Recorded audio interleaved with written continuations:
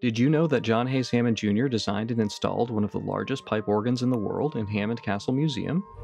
As early as 1916, Hammond began designing his famous pipe organ, a full decade before he even broke ground on Hammond Castle Museum.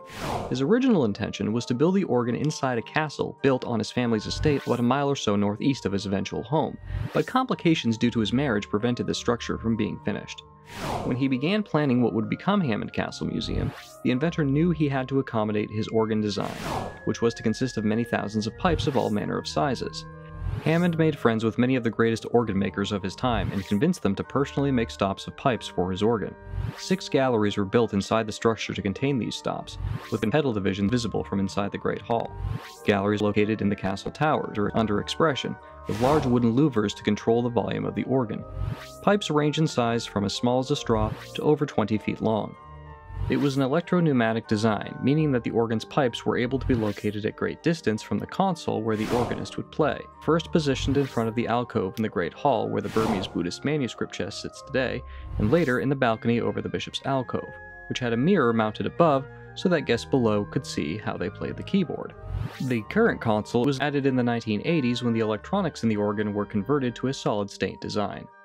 Many concerts were given using this organ by world-class musicians. In addition, Hammond made sure to build the Great Hall like a recording studio so that records could be made using the instrument.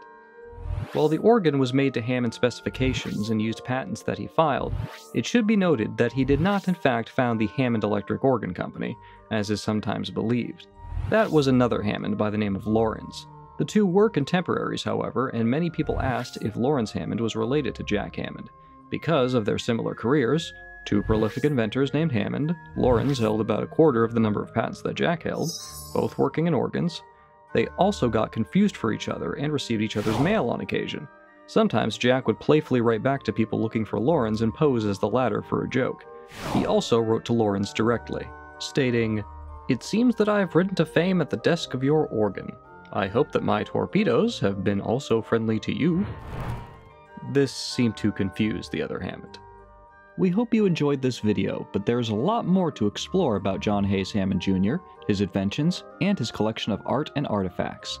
We invite you to visit us at Hammond Castle Museum in Gloucester, Massachusetts to learn more.